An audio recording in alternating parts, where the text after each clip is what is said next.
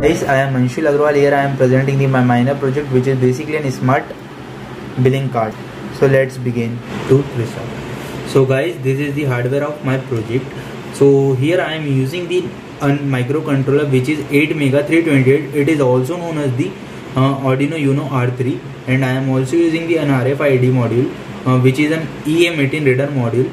Okay, and I am also using the LCD display, which displays the whole data of the product, which shows the product will be in or out and the total cart value.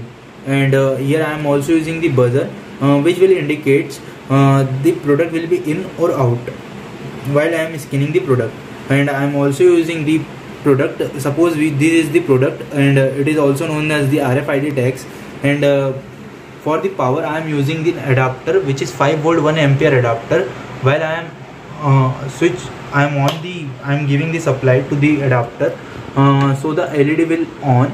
Okay, and now I am restarting the LCD through the reset button.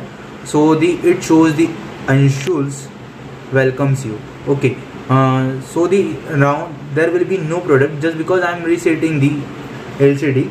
So while I am scanning the first card, it shows the product name, and the product will be in, and the price of the product, and the total cart value.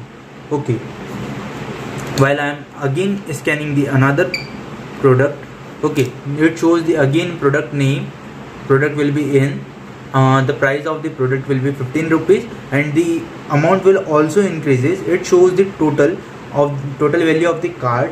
Okay, and this process will be done again and again.